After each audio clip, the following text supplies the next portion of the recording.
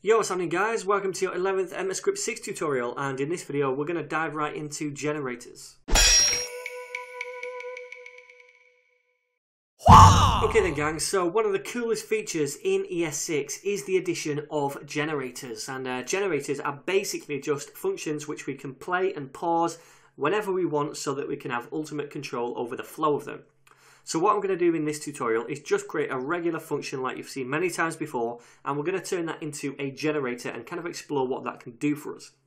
But before I do anything, I just want to point out that I am using Google Chrome regular browser here, not Chrome Canary anymore, and that's because I'm using the server that's built into brackets and that uses Chrome by default. Now, generators are supported in Chrome, so we don't need to worry about that at all. Alright then, so let's create a regular function to begin with. So I'll say function, and then we'll call this gen, which stands for generator, even though at the minute this is not a generator. Then all we're going to do in this function is log a few values to the console. So let's log some fruits. First of all, pear, and then we'll copy this dude and paste it in a couple more times, and we'll change this one to banana, and then finally apple, I think. Alright, cool. So when we call this function, what is going to happen? Well, it's just going to log these dudes right down to the console, yeah? So let's refresh and we get those there. Cool. So this is a regular function. What do we need to do to turn this into a generator? All we need to do is put a little asterisk sign after the function keyword, and that is now a generator. So what would you expect if we save this? We're still calling this function, right? So should it do the same thing? Well, if we refresh, now we no longer see those things logged to the console. And that's because when we first call a generator, which this is now a generator, right? When we first call it, it is not actually firing the code. All it's doing is setting up the generator. We're saying to it, hey, set it up, ready for use. And what that does to us is return to us an iterator. So this thing right here is returning to us an iterator and setting up the generator. And what we can do is store that iterator in a variable, which I'm going to do. I'm just going to call this a variable, myGen, and set it equal to that.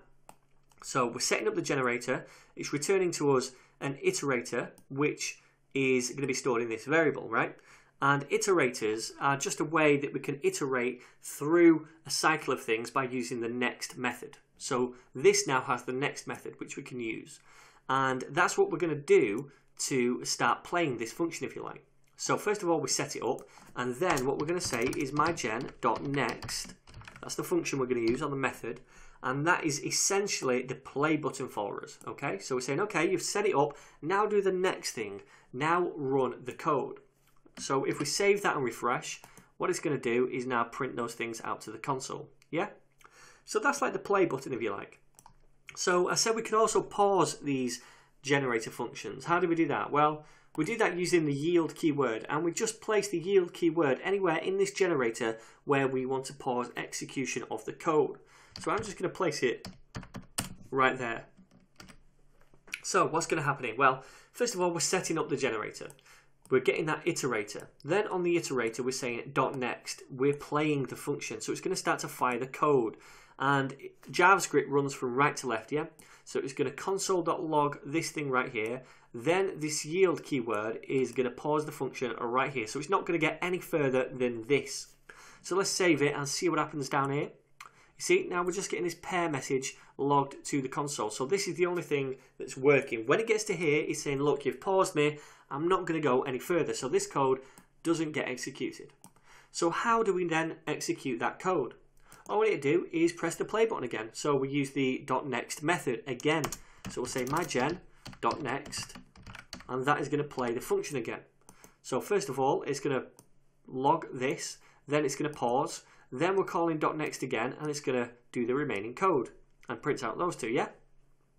So let's add in some more yield statements like that, yield, and then finally what we're going to do is say console.log all done, right? Just to tell us we're at the end. So let's refresh. At the minute, we just get pear and banana, because we're saying .next, which is firing up until here.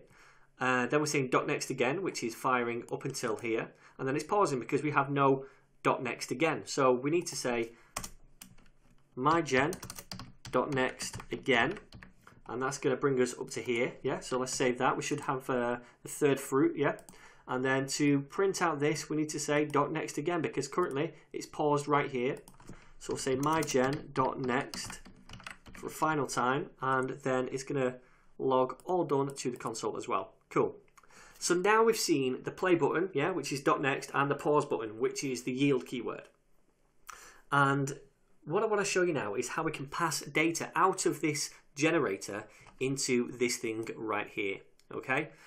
So instead of yielding this console log message, I'm just going to yield some values, and these values are going to be strings. So let's get rid of these console.log things. We'll still leave this thing right at the end.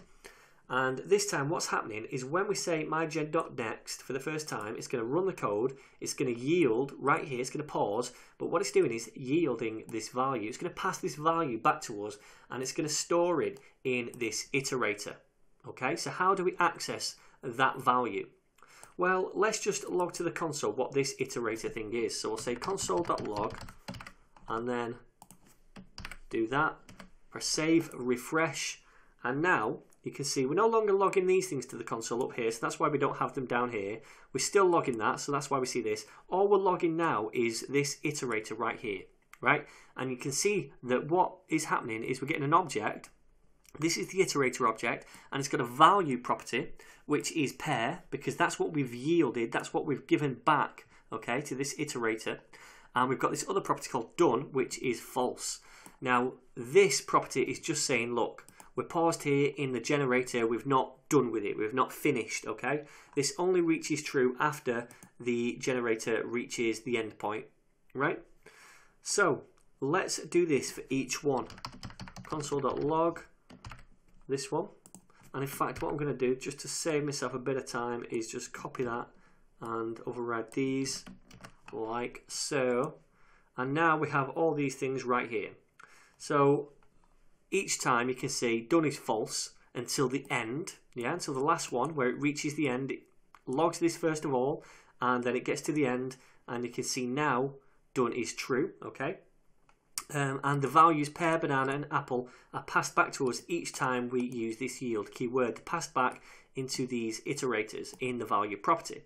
Makes sense, right? Okay, so that's how we get values out of the generator. Now you'll notice this thing right here, this final value is undefined because we're not actually yielding a value at the end or returning a value. All we're doing is logging this message. But instead what we could do is just return at the end a string all done. And then if we refresh this time, we get the value in this final iterator. Okay, so that's how we pass values out. Now with generators we can also pass values back into them. Right? And the way we do that is by putting the value within the next method, within these parentheses, right? So let me just write some code, then I'll explain it. I'm just going to create some variables, var x, and I'm going to set it equal to that yield statement. And like I said, I'm going to explain this in a minute. Var z equals that. Okay. So when we first use this .next method, what's happening is it's starting this function, this generator, right? And it runs from right to left. So it's doing this, it's coming along here, and it's yielding that value. Then it pauses right here. It doesn't go any further, okay? So that's the first time we use the .next method. So if I was to pass something into this method right here, it's not going to be able to do anything in it, in the generator, right? So there's no point in passing something in to begin with because there's nothing to do with it. It's stopping right here, and we're not doing anything with that value. But the next time we call .next, it's starting here, and the first thing it does is set a value equal to this variable right here. So what we can do is pass something into this next method the second time round. Okay, so say I want to pass in the price of the pair, which is like, I don't know, $10. And that is going to be stored in this variable x right here, okay? And we can do the same thing the next time round. We can pass in $5, and that's going to be stored in y. Then we can pass in $3, and that's going to be stored in Z, all right? So these are the prices of these different things. And at the minute, if I save and refresh, nothing is going to happen. It's not changed anything whatsoever. And that's because we've not used these variables. But what if we just return the sum of these variables, which is the total price? I could say return X plus Y plus Z. And then it's going to return the total value, which is 18. 10 plus 5 plus 3. Pretty cool, right? So that's how we pass values back into this generator. Alright, so this is the basics of generators, and you might think this is pretty useless, right? Wrong. And when it gets really interesting is when we start to think about asynchronous JavaScript. So I've done a little example here which I'm just going to uncomment like so. And if you don't know much about asynchronous JavaScript, this might seem a little bit like nonsense at the minute, but maybe after you learn a bit about asynchronous JavaScript, you can check this out and it's going to make much more sense. So what I've done here is create a function, or a generator rather, and I've just called that generator, yeah? And then in this generator, we're doing the same thing. I'm just yielding 3 different values. Ignore these console logs at the minute. I'm just yielding 3 different values right here, yeah? And the values I'm yielding are these GET requests to some data that I have. So this data is just here. I've created a folder called data, and this is just some simple JSON files, which is storing some data for me. So I've got friends, Facebook friends, tweets here, and then YouTube videos, all right? So what I'm doing is in this generator, I'm using a GET request, first of all, to grab the tweets. And then I'm going to yield that value, right? And then when the data is passed back in, it's going to return it to tweets. So I'm doing the same thing with Facebook friends and YouTube videos. So they're the yield keywords, right? Yielding these 3 values. Now, what I've done is create some smart code here, and it's just basically wrapping the generator. So this is a function called genWrapper, and it takes a generator as a parameter. So just imagine we pass in this generator into this function right here, yeah? The first thing I do is I set up the generator / iterator. So I call the generator right there that we've passed in, which is this thing, and I've stored the iterator that it returns in this variable myGen, much like we did before. Then what I've done is create this function called handle, and this is going to handle the yielded values, right? So it's not called at the minute, so it's not going to run just yet. But what I'm going to do at the bottom is return this function, handle. I'm going to pass in as well myGen, which is this thing dot here, dot next. So what we're doing is we're saying myGen dot next, which is going to start, it's going to fire the generator, right? So first of all, when we call that, it's going to fire the generator. And it's going to do this GET request, right? And it's going to return that to us. Okay, because we've put yield there. So it's going to return the result of this GET request to us. So what I've done is I've passed that iterator into the handle function. So that iterator is now called yielded, right? And what I'm doing first of all is I'm checking to see if yielded is done. And for as long as yielded.done is false, this is going to fire, okay? So as long as we're not at the end of the generator, this is going to fire. Now when we start, we're not at the end of the generator, we're just here, we've just started. So this is true then. And then what we're going to do is say yielded dot value, which is this thing right here, dot value, dot then, because when we use a GET request like this, this is using jQuery, then this is going to return to us an object with a promise interface. So we can use dot then to say, then we want to fire off a callback function and pass in the data that you've retrieved, which is all this JSON, right? So within that function, I'm going to return the handle again, which is this function, and I'm going to call the next method and pass the data back into the generator, right? Remember, when we use the next method for a second time, it stops here the first time. When we use it for a second time, we can pass in data between it, which is then stored here. So all the data it's got from this request right here is now going into this thing right here, and we can log that to the console, yeah? And then it carries on, and it comes here, does this request, returns it to us, and we go through the cycle again. If yielded.done, which it isn't done yet, then carry on. Then what we're going to do is grab that value, say dot then, get the data, return the handle again, do myGen.next, pass the data back in, so we have that data stored in friends, and we do something with that. And the same thing for the YouTube videos as well. So we're cycling through these things using this kind of smart code, which by the way is quite crude. You can get libraries to do this for you much better. But anyway, the point is, we're going through this generator using some smart code, and we're grabbing this data from different sources, if you like, and we're going to do something within it. All right, and if you look at this right now, this looks very much like synchronous code, yeah? It's one after the other and it looks very logical, but it's actually asynchronous code. So this is a really cool way to do things like this. And like I said, you don't have to write your own smart code like this. You can use a library to do it for you, a promise library, much like Q. So what we do normally is say, first of all, we'd have to pass this generator into the function. So to call that, we'd do something like this, right? Gen wrapper, and then surround that entire thing like so.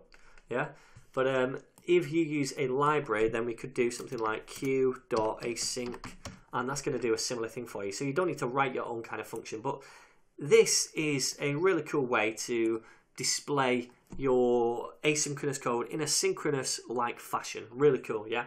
So that's why I quite like generators. So there we go, guys. That is generators in a nutshell. Quite complex at first, but once you you start practicing around with it, then it is going to be a really useful tool for you. And I realise I've just not shown you how this works, so I'll do that right now. Gen wrapper. So now what I'm doing is I'm calling this gen wrapper function here, and I'm passing this thing right here, this generator, into that function, yeah? So save that and refresh, and now you can see, first of all, I'm getting this returned to me, which is the tweets, and then after that I'm getting the Facebook friends returned to me, Mario, Peach, etc. Then finally I'm getting the YouTube videos returned to me as well. Alright? So there we go, guys. If you have any questions whatsoever, feel free to leave a comment down below. Otherwise, don't forget to share, subscribe and like, and I'll see you in the next video.